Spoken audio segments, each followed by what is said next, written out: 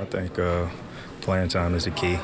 The more you play, the more you get comfortable, the more ABs and games you have under your belt, just the more easy it is to relax. What were you saying on the last play there? Did you think he had it the whole way, or what was going through your mind? Man, I've been playing with that guy. I've seen him get reads in the outfield, so I wasn't that surprised. He takes good routes to the ball.